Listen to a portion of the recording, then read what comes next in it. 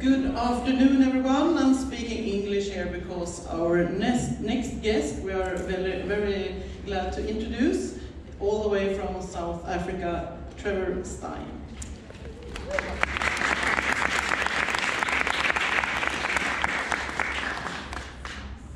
Cool, thank you.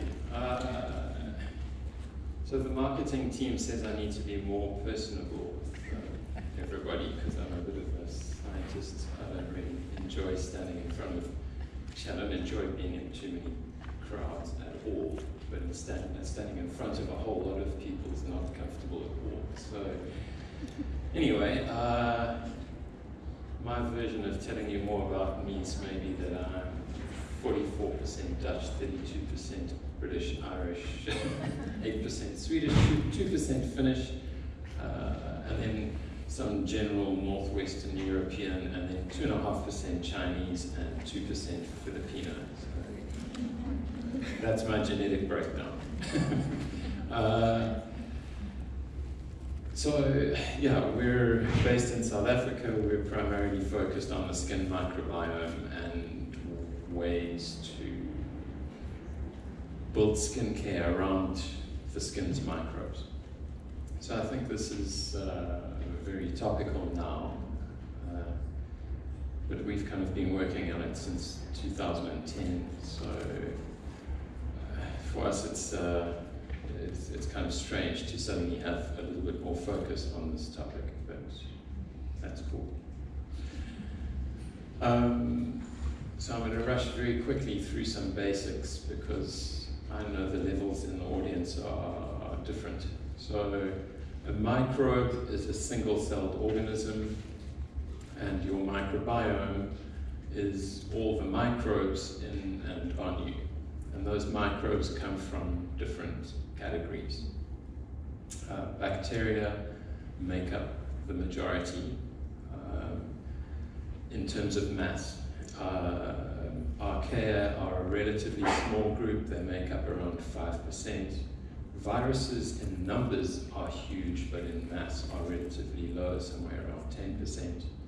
And fungi, they're big cells, so they're relatively high by mass and relatively low by numbers.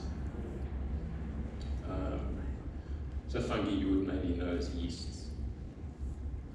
Just to give you an idea of the different sizes of the cells, human cells are about that size, blood cells are about that size, bacteria are about 1/10 of the size of a human cell, viruses are about 1/10 of the size of a bacteria. So you're made of cells, and most of them aren't human. I don't know if you've heard the figure being used a lot, but there are around 10 times more microbial cells in your body than there are human cells. It's a little bit misleading in a way. If that's the number of human cells in your body, then you have, if you're female, you have around 2.1 times more bacteria in your body than you do human cells. If you're male, then around 1.3 times. But by both measures, you have more bacterial cells in your body than you do human cells. Archaea make up a relatively smaller amount. The fungi by numbers are not that large, like I said, but it's viruses that make up a huge part of your microbiome. So for each bacterium, there are at least 10 viruses. So viruses sound really scary, right? Oh, please, by the way, if you think of a question, just ask it while I'm talking, because it's actually easier to deal with these things as they come up, because then there's context. So please ask questions during this talk. So we've been evolving with this microbiome for a really long time, and pretty much all multicellular life has been evolving with its microbiome for a really long time. Microbes were around 2 billion years before any multicellular life, so they set the rules for more than one cell getting together. So a tree has its microbiome, and it's very specific, and piece of coral has its microbiome, and that's really specific, and that's true for pretty much every large thing. So from a human point of view, we've been evolving with our skin microbes for about 2 million years now. That's when we lost fur. So we started walking upright around about then, and about that point we lost fur so that we could move quickly across the savanna for a long period of time, because we could lose heat by sweating. And the human skin microbiome is completely different from that of any other mammal. So we've developed a really weird bunch of microbes that live on our skins, and those microbes cannot live without us, and we can't live healthily without them. But we're losing some of these old friends. If you look at the human skin microbiome, Westerners have lost already somewhere around 35% of the diversity on their skin. So we sample widely. So we do swabs on skin, usually using the forehead, and we've sampled everywhere from Namibia through Sweden and elsewhere. When you look at the difference between Western skin microbiomes and more traditional living people, the difference is enormous. You might think, well, maybe there's this species that's a little bit lower or higher. There's almost no common ground when you look at these two groups. So there have been huge changes in our microbiome. So the hygiene hypothesis is starting slowly to change the way that people view skincare and other sort of household products. And it's basically saying that the lack of early exposure to symbiotic microbes increases the susceptibility to allergic diseases later in life. So the premise is that if a young child doesn't get to see the microbes that it should, its immune system isn't educated to respond sensibly to attacks later in life, and it starts responding to tiny little attacks in the absence of real ones. So the hygiene hypothesis is slowly starting to take a grip, and it's basically saying that you shouldn't be too sterile in your daily life, especially children, especially below the age of 3. Okay, so that was just to give a little bit of background to what I was going to talk about, which is an ancestral skin condition. So acne is very rare in hunter-gatherers. It doesn't matter where you go in the world. You can go to the Hud in northern Namibia. They don't even have a word for acne. I, strangely enough, spent some time out there. We harvest a resurrection plant from the deserts in northern Namibia, so every now and again we have to go and check the sustainability of that harvest, because these people are harvesting for us, and we need to check that we're not threatening the species. So I sat down with a group of maybe 30 of them, with a really good translator, and I tried to get an idea from them of how many of them got acne. And they don't have a word for acne, so the translator was having some trouble. And eventually, after a long period of negotiation between the translator and the Himba people that we were talking to, one of them got this like, oh, we know what you're talking about. It's the ugly stuff that the German tourists get. So they don't have a framework for acne. They don't understand where that would come from. And it doesn't matter if you look in Africa, or if you look in South America, or if you look in the Philippines, or if you look in Australia. or even the very few voluntary hunter-gatherers that are left in Europe. There is no acne. So hunter-gatherers don't have a problem with this, and yet 85% of teenagers that live a Western lifestyle have this issue. And 18% of children have eczema. That also doesn't happen in hunter-gatherer communities. So we're genetically the same as these people. There hasn't been time for us to shift our entire genetics. That happens too slowly. So what is it that's different between us and them? Because evolution doesn't really allow 85% of a natural population to get a skin condition on the most prominent body part at the time of long-term mate selection. So I had acne as a teenager, and I remember thinking, this is like a really sick sense of humor. Like, why can't I get a pimple on my knee rather? Like, I can't hide this. So, like, yeah, it is not something that evolution would allow in a normal population. So it's definitely something that we're doing in our modern lives. So what's different between us and hunter-gatherers? Diet is clearly different.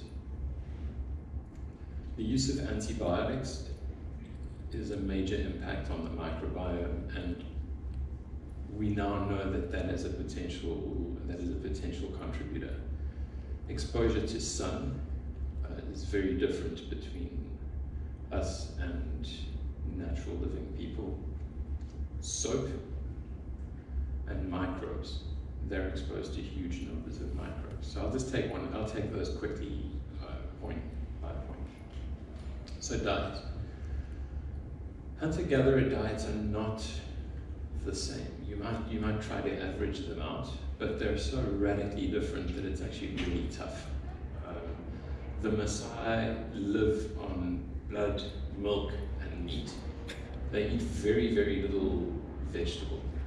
So, and yet they have no acne. Compare that. I wonder if it's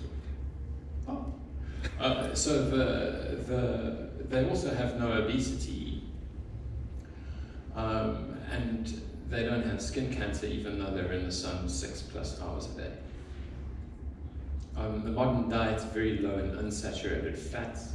It's high in freely available carbohydrates, and it's really low in fiber. So traditional living people, just to give you an idea, are getting somewhere around 120 grams of soluble fiber per day. We consider a high fiber diet to be 30. So there's a shift there. And there are residual synthetic chemicals in pretty much everything we eat now. So I don't know, eat nuts and berries, eat fruit and vegetable. There's nothing amazing in this. Don't take sugar and other processed carbohydrates, and eat organic if you can. But one thing that I wanted to point out is that what you eat affects what oil is produced on the surface of your skin. So most of us are eating high saturated fats. That basically forces your sebum into a difficult space, because a lot of the fatty acids that are produced on the surface of skin are unsaturated, and your body can't take a saturated fat and make it into an unsaturated fat. So if you're not eating unsaturated fats, it shifts what type of oil you produce on the surface of your skin. So sun. We spend around 87% of our time indoors, about 6% of our time in cars, and the remainder outdoors. That's not normal. Normally we would wake up in the morning and the cave that we were staying in wouldn't be particularly comfortable, and we'd bugger off and go lie in the sun probably to warm up, and then take a little wander around looking for food.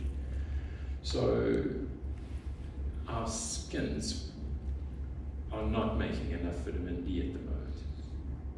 So if you look in the US, the figures here are not much better, by the way, but almost 70% of the population is deficient in vitamin D.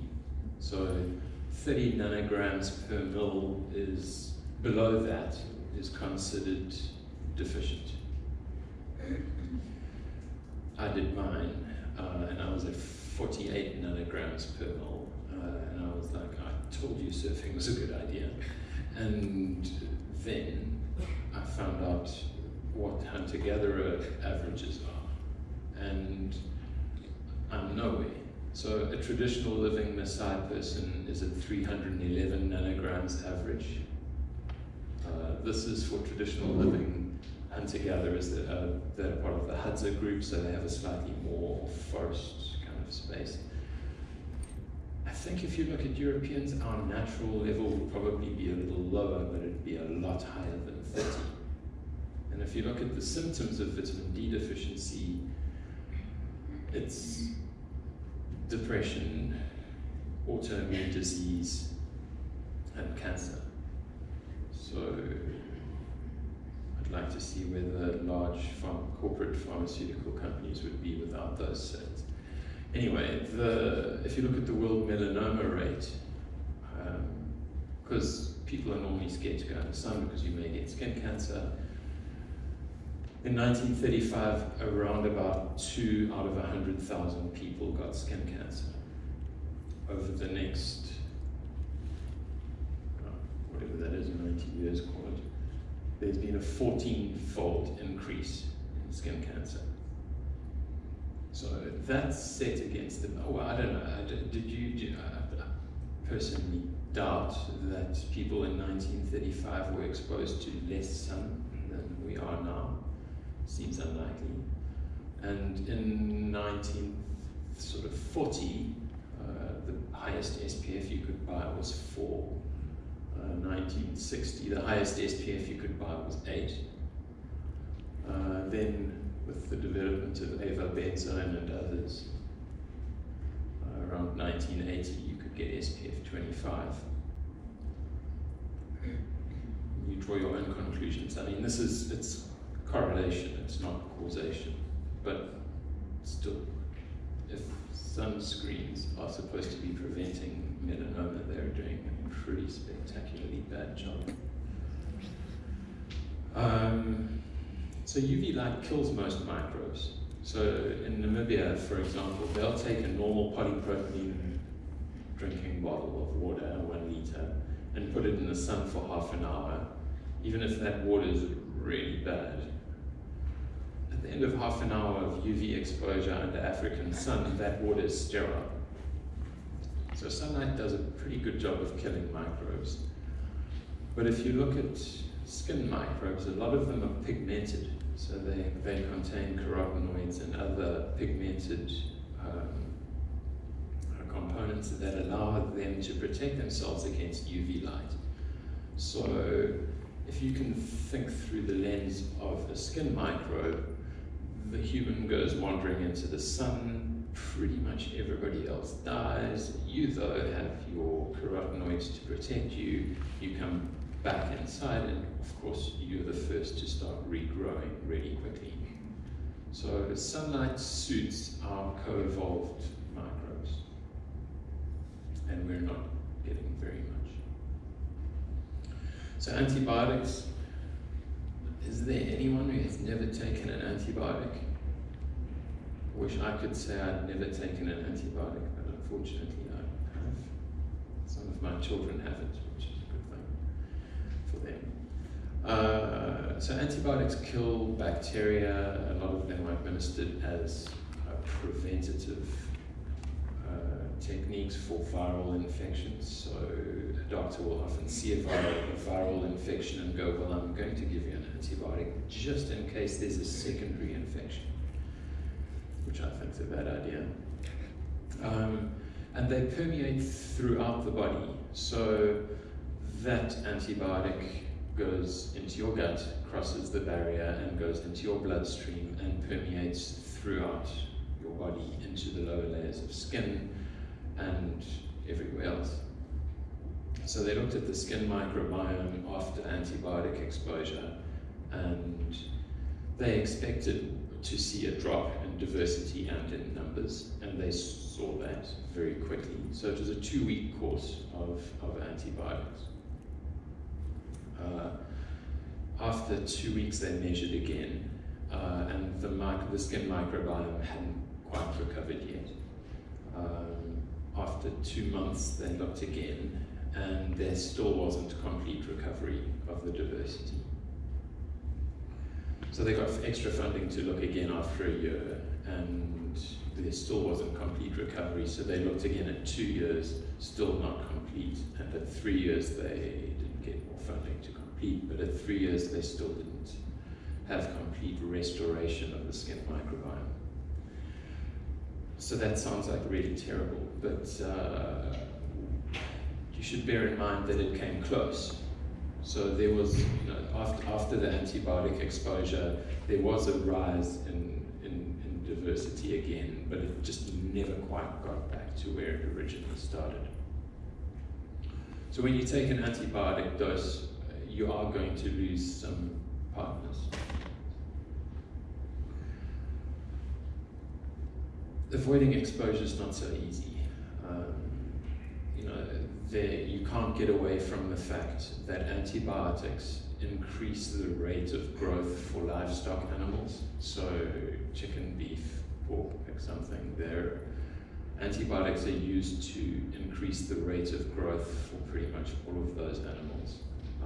And the technique is usually that the farmer goes, well, that one got sick, so I sprayed all of them just so that it didn't spread. And then they all grow faster and he makes more money, I guess. So yes, one of the short story is that antibiotics find their way into our food stream, which is another reason to eat organic. Soap. I really don't like soap. Soap generally is at a pH of somewhere around 10. Skin pH when we're young and healthy starts off at around 4.4, and as we get older and older it drifts sort of to 5.2. Pushing your skin pH to 10 kind of means that any microbe is able to start growing. Microbes don't like operating at like 4.5. That's a horrible pH for most microbes. Particularly acidic. It's not nice for them down there. They've got to work really hard to absorb nutrients across their membranes. So your microbiome is super pH sensitive, and there's a reason that your skin pH is around 4.5. It's to very clearly select out the majority of microbes and only select for the few that are co-evolved to live at low pH on skin. So look at a dog's skin pH, it's around 7. So humans are kind of a little bit weird in having this really low skin pH. So we produce a whole bunch of oil on the surface of skin, and that's really, really weird oil as well. And it costs us a lot. So we're producing around 14 grams a day on the surface of skin, and that's about 7% of our caloric intake. I can't find a way to work out because it's not a complete conversion if you do the actual maths. So it's definitely more, it's costing us more than 7%, but I can't find a way to work out the actual metabolic cost of producing these strange oils. But still, at best calculation, 7% of the food we put in our mouth is excreted onto the surface of skin as oil. And our response is to apply something that removes that oil and wash it down the drain. Don't think that's a good idea. Especially because it's so weird and replacing it's going to be so hard. So sapienic acid makes up around 25% of the fatty acids in human skin. And it's called sapienic acid because it's only found in Homo sapiens. It's not found anywhere else in the animal kingdom. It's also not found in any of our internal organs. So here we are producing this superbly curated oil, this like really, really weird oil onto the surface of our skin at huge genetic cost, by the way. So if you look, it's not just metabolic cost. The metabolic cost is around 7% of our food intake. The genetic cost is also huge.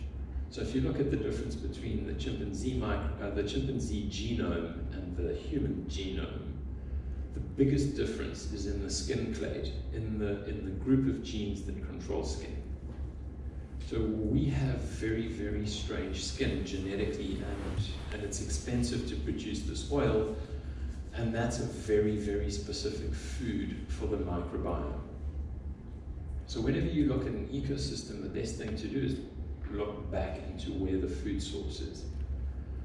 So we've started viewing sebum as an incredibly powerful prebiotic for the skin microbiome, because very little else is able to eat sapienic acid.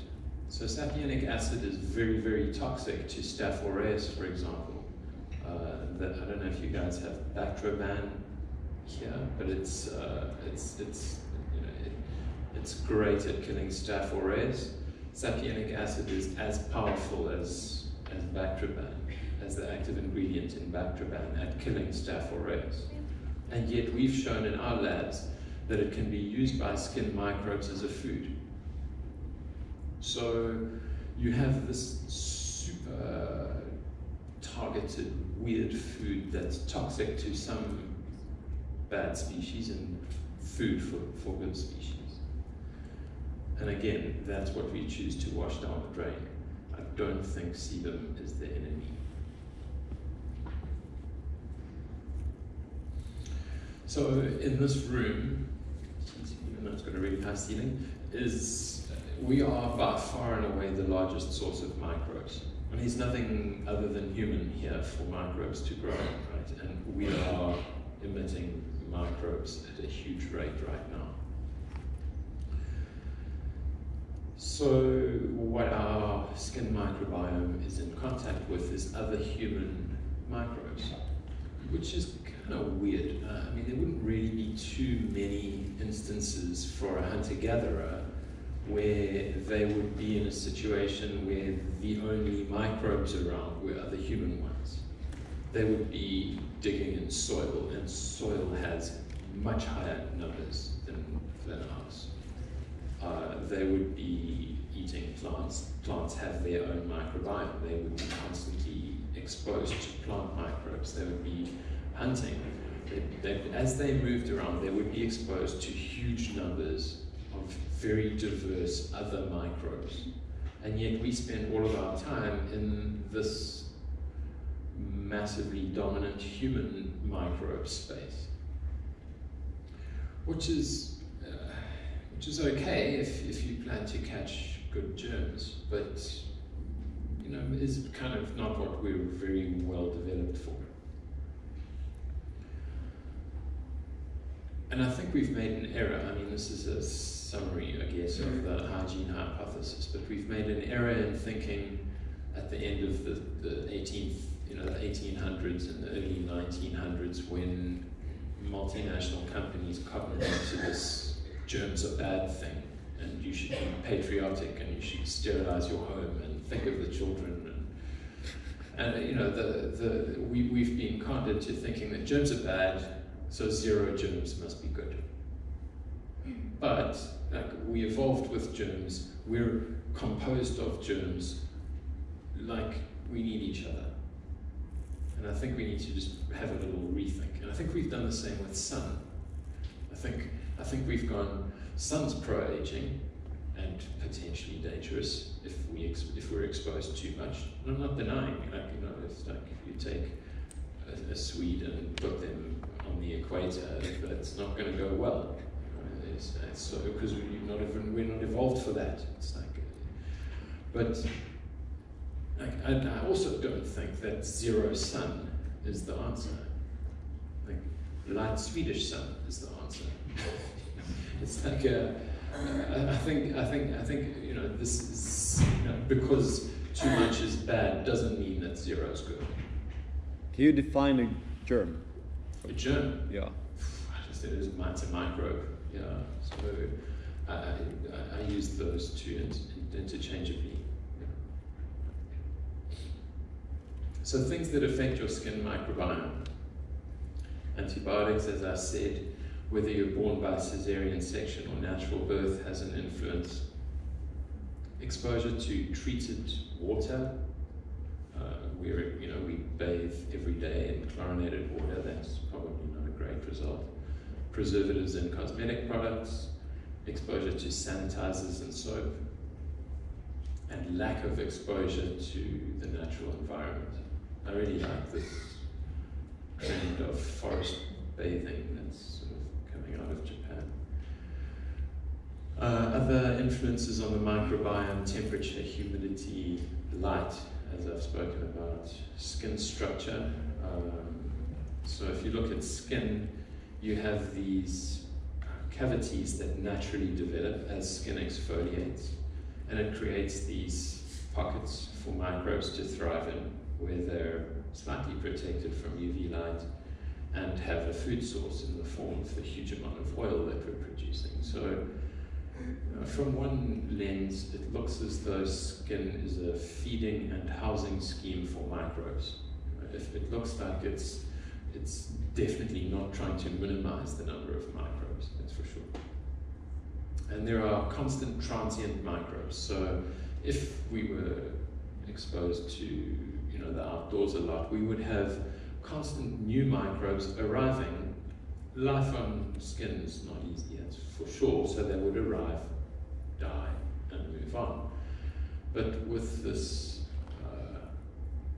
skin-brain axis, and this at the risk of sounding super heavy, but there seems to be fairly good evidence that exposure to a variety of external microbes influences our mood.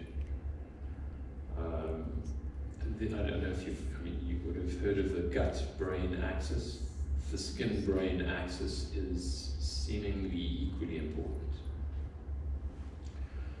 So when I'm in the ocean, I'm generally very happy, I think, because there are a lot of microbes there. Surfactants, soap is not a great result for the microbiome. Some of the big companies are even admitting this at this point, where they're doing microbiome studies on surfactants like sodium lauryl sulfate or lauryl sulfate. So they're showing that these have cause a massive drop in diversity in the skin microbiome.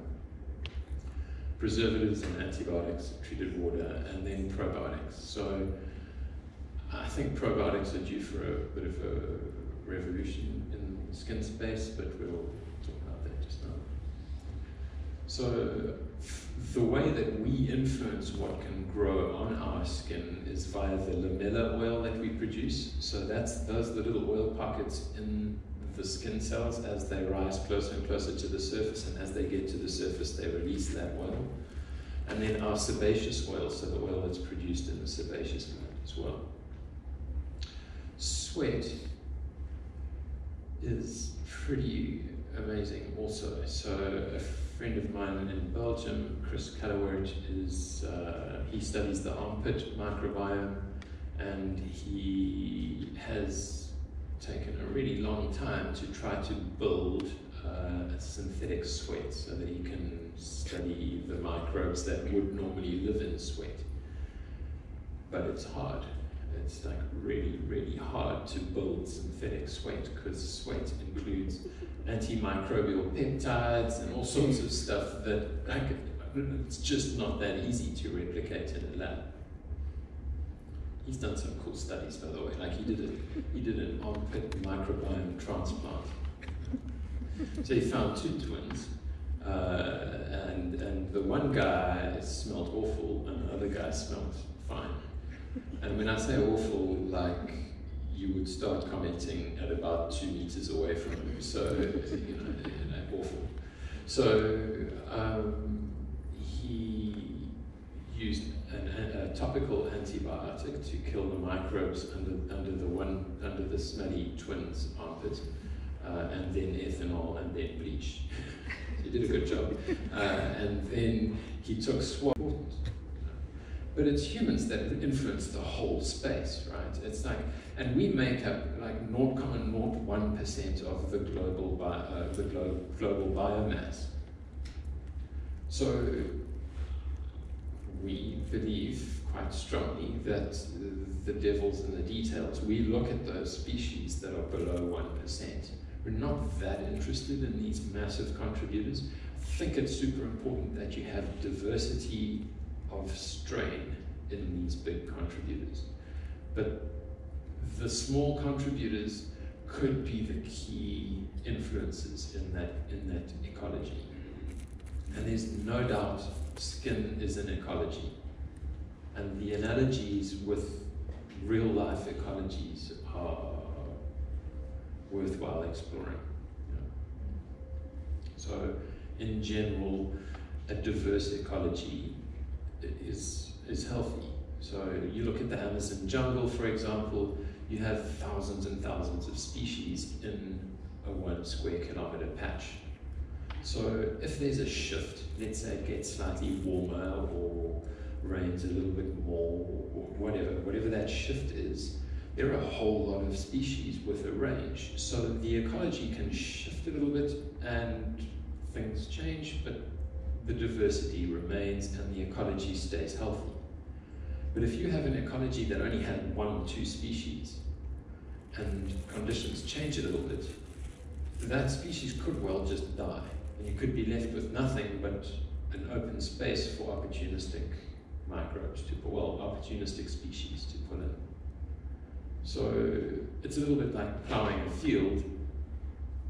If that's going to be a space for anything to arrive. But if you have a diverse ecology there, then it's not so easy for anything else to arrive. So there was a salmonella outbreak in Chicago, for example, and I think it was 35,000 people got ill. And what they did is they looked back into their medical records for the last 3 months. And if somebody had taken an antibiotic in the previous 3 months, their chance of getting ill increased enormously. So what had happened is they had reduced the diversity in their microbiome. Then when they were exposed to salmonella, it only took like 1 or 2 microbes, and they were getting super ill. But if their microbiome was intact, they would have been perfectly fine. And this isn't new news. These studies were done in the early 1960s already. They worked out the exact numbers. Like, if you expose a mouse to antibiotics, then it only takes 3 microbes to make that mouse ill. If that mouse hadn't been exposed to antibiotics, it takes more than 100,000. So you've got to be really, really careful after an antibiotic course or anything else that might have dropped the diversity on the surface of skin. And I think more and more we're starting to look at that as our protective layer. Like, you don't produce that much oil on the surface of skin at such huge metabolic cost for nothing. It's almost certainly to feed this protective layer that acts as your living armor. So what are the other microbes on the skin? I talked about other different classes. So one of the limiting factors, I must say, in the swabs that anybody would do right now is that they measure bacteria only. And also they measure bacteria whether they're alive or dead. So it's still important to do culture studies, is what I'm trying to say. Even though this new genetic sequencing is amazing and we use it a lot, it's just getting back to the lab to do culture studies is still super important. So archaeas, not well understood. They're really weird. They're very difficult to grow. And it looks like where all of eukaryotic life, so our kinds of cells. Where that came from is when an archaea ate a bacterium, and so the bacterium are now the mitochondria in our cells, and the nucleus was another microbe that got eaten, probably also a bacterium. So we're like a weird symbiosis already, even at a cellular level. The archaea on skin make up 4.5%, and they're not particularly well understood. They're, like I said, difficult to work with. Malassezia is a kind of yeast. It likes high oil sites, so it is very prevalent. I mean, we're pretty clear. You know, the different sites are so different that we've got to specialize somewhere. So we've specialized on the facial skin microbiome, and Malassezia is an issue there. So, well, an issue, it's a factor. It's a normal resident. So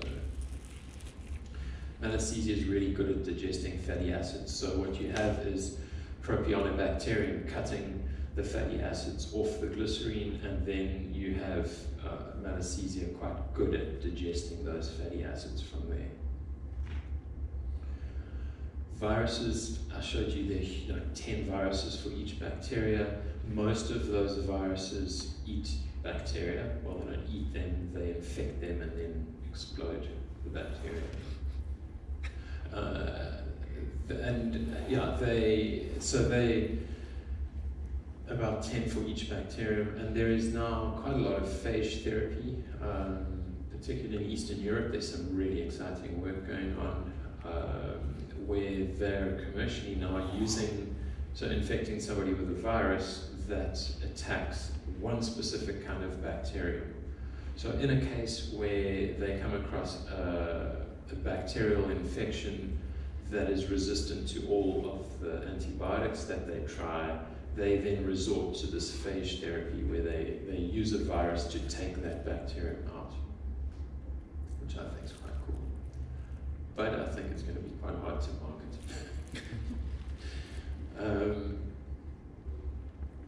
Do I have the same skin microbes everywhere on my skin? So there are different ecosystems on skin. Moist ecosystems, so maybe armpits, oily ecosystem, face, dry ecosystem, maybe forearms, and then feet are just kind of pretty nuts. Seriously, it's like there's like the microbes that grow there are like completely different to everywhere else, so we just ignore that. Somebody else can get into foot microbiome. So there you can see the dominant microbes on each of the sites. So you don't have the same microbes everywhere, and yeah, we've chosen to specialize on the facial skin microbiome. So we have a probiotic serum. I was saying that culture studies were still important. So before applying the probiotic serum, that's a swab of the skin. So each of those dots is one colony of bacteria growing. Okay. 2 hours after applying, so 2 hours after applying the probiotic serum, I mean, you can see the numbers. It's like 100 times more colonies there than there are there. So we have, within 2 hours we can show that there are a huge number of live, actively growing microbes on the surface of skin. So these are the genetic studies. So before, that's what the skin microbiome looks like. And these are averages, by the way. 8 hours after applying the probiotic serum, you see this pink section, that's lactobacillus. So lactobacillus is making up a reasonable chunk of the skin microbiome after 8 hours. After 24 hours, you can see it's dropped substantially. So we've subsequently done more studies. After 48 hours, it's making up somewhere around 3%. So why did we choose lactobacillus? It's gut microbe. So one reason for us choosing lactobacillus is that lactobacillus is the microbe that is seeded onto children's skin as they enter the world.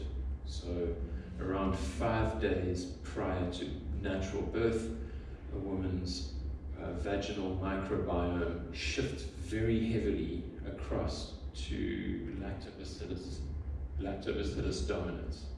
So you have relatively different vaginal microbiomes, but just before birth, they all start looking very similar, and all start being really dominant in lactobacilli. And that basically seeds that child's skin as it enters the world with an enormous amount of lactobacilli. So we think that's relevant. It's not likely that that would have evolved without some benefits. So lactobacillus can live at low pH. Lactobacillus are salt tolerant, so that's another reason to use them. They can handle some oxygen, so on the surface of skin they're exposed to oxygen. That's a good trait. They're widely distributed in nature, so in our normal daily lives we would have come across these microbes. It's not like a weird new one that we're using. And from a regulation point of view, they have GRAS and QPS status, so we were able to get them into the EU. So we were the first company to get a live product into the EU, and it wasn't very easy. It took us like 6 months because there are rules, and cosmetic products are not supposed to have any microbes in them. As a matter of fact, if they have more than 100 per 1 milliliter, then you can't come in.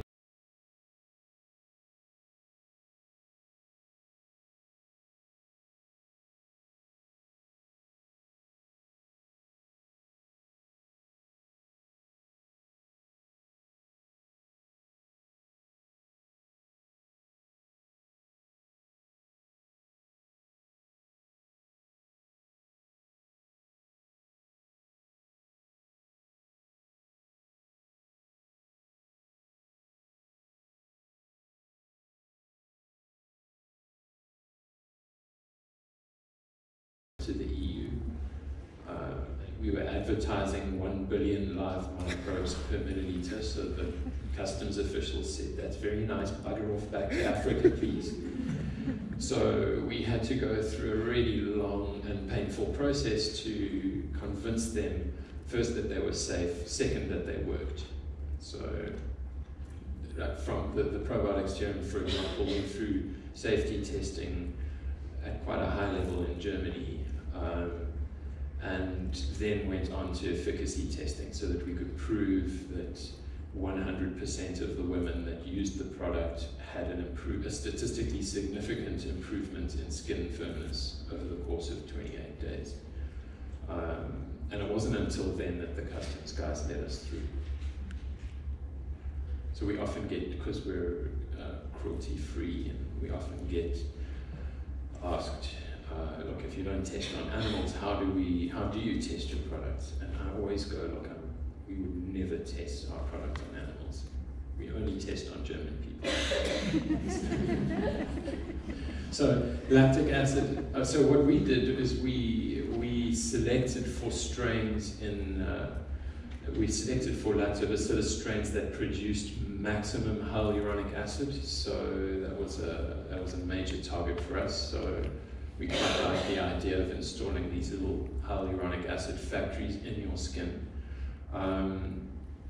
They also, one of the species is selected for its antimicrobial peptide production. So that species throws out lots of a peptide that is toxic to bad guys and not toxic to good guys. You know? So there are no good and bad bacteria, by the way. They're all going to eat you when you die. So T-junctions, a lot of these lactobacilli, in the same way as you get leaky gut, the lactobacilli can help to restore barrier function. So you have T-junctions in your gut, oral probiotics can help to restore that barrier function, and it's the same in skin. So we have T-junctions in our skin, and lactobacilli can help to restore that. Can improve the quality and quantity those T junctions.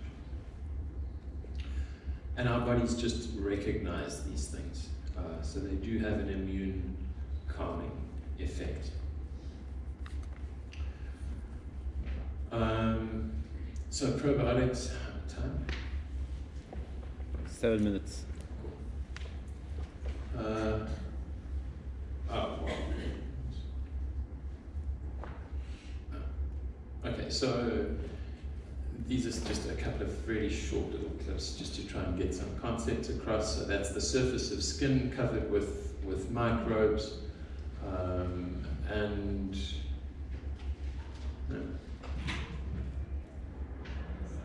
there's a bad guy. So that's Staph aureus. It's now trying to land on the surface. If there aren't, like in this situation, if there's not good coverage, if you don't have a large number of microbes on the surface, that staph can land and lock in, which is obviously not a great result for skin. So once it's locked in, it starts to grow, starts to use the available nutrients to grow. If you've got good coverage, though, those microbes have occupied all the space and are eating all the available food. So that thing has no option but to either die or bugger off. They don't bounce off like that, by the way, they die.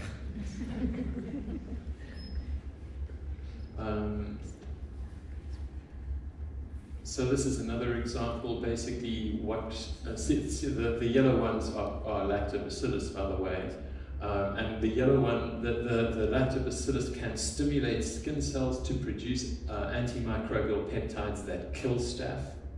So that's a good result.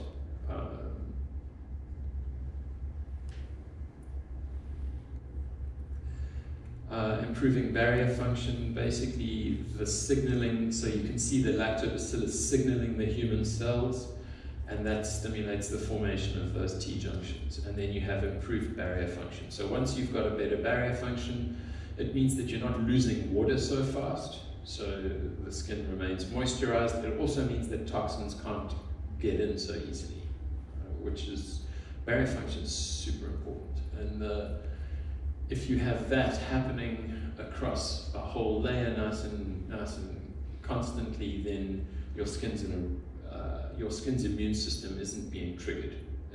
It's in a state of balance. Probiotics can also stimulate the skin to produce moisturizing factors, and moisturizing factors are produced by the microbes themselves. So lactobacillus producing hyaluronic acid is an example of that.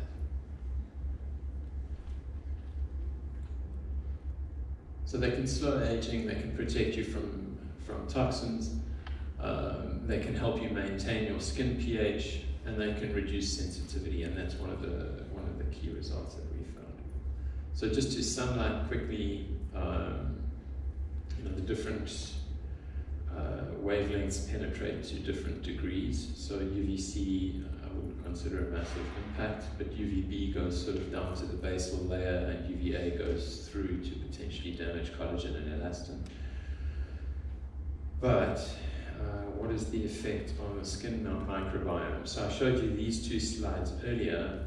That was baseline, and that was after 2 hours after using the probiotic serum. So this is 4 hours later, if the person has stayed in the shade, so these were half-face studies, so pretty much the whole research team put probiotic serum on and then did like a cover for the one side of your face, and then lay in the sun for 10 minutes at the end of 4 hours. And I mean, it's no surprise. Sun is very strongly antimicrobial to normal microbes, and lactobacilli don't have defense for sun exposure. So exposure to sun definitely eliminates the bulk of the lactobacilli on the surface of skin. So some good or bad for your microbiome? Well, it's definitely going to favor co-evolved microbes over pathogens. So I think in general some is a good result. So do synthetic ingredients damage skin microbiomes?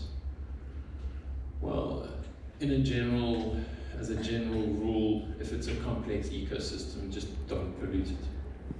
It doesn't make sense to, in a complex ecosystem, to add synthetic chemicals which have unknown outcomes. So I've shown this slide so many times now, but this is a microbiome study of skin. So this is Rob Knight, Martin Blazer, Richard Geller, and a few others at UC San Diego. And basically here you see sodium lauryl sulfate, so that's the foaming agent in shampoos generally. So the people that were tested, they weren't allowed to use cosmetics for 3 days. After 3 days they did these swabs and ran them through GCMSs, and they also looked at the skin microbiome. So you see this guy's shampoo, so this is 3 days after he'd used any cosmetic products. So this guy's shampoo clearly had sodium lauryl sulfate in. You can see the concentrations in his head still, and you can see where he probably showers because it runs down his chest and back. And then you can see obviously this, this from rubbing his hair. Cocamidopropyl betaine is used in some organic products. It's another foaming agent. And you can see again, this was probably in his body wash, because you can see it's more evenly distributed across his whole body, again concentrated in the hands. Some of the other curveballs were avobenzone. I really dislike these things. Those are sunscreen ingredients. As an example, octocrylene is super toxic to coral, and I would guess to humans. I mean, it's been shown to, I'm not going to get into that, I've probably run out of time now. But you can see it's kind of weird that it's concentrating on the skin in these glandular areas, and that the researchers don't have a clear explanation for that. But anyway, it just doesn't take too much drawing of analogies to figure out that there are unintended consequences when you take a synthetic molecule and apply it to an ecosystem. We took DDT and we applied it to an ecosystem because the mosquitoes were an issue. And then it took us some time to figure out that, wow, that had some unintended consequences, and perhaps we weren't going to be very happy with them. And I think the same is going to happen in skin. I think we've used some ingredients, and I think perhaps over time we'll be reconsidering. I have a dream. One day, all skincare. Anyway, I think that's it. So are there any questions? Brilliant, it's going to break down. Cool. Any questions? Yeah.